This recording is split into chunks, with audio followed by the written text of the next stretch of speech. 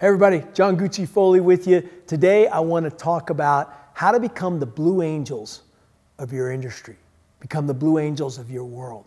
You know, when you think about it, there's this thirst to be the best at what you do.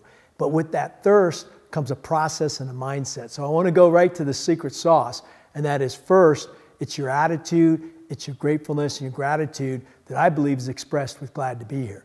That is the most important thing. Then you tie in the operational excellence, the way of building a team together, hiring the right people, getting the people in the right seats on the bus, challenging, but also grateful for what the work we get to do. The biggest impact is have a purpose larger than self.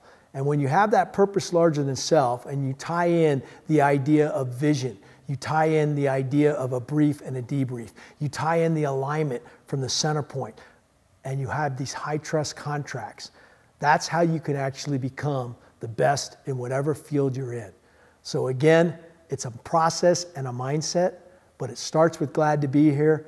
It has operational excellence, and it ends with glad to be here.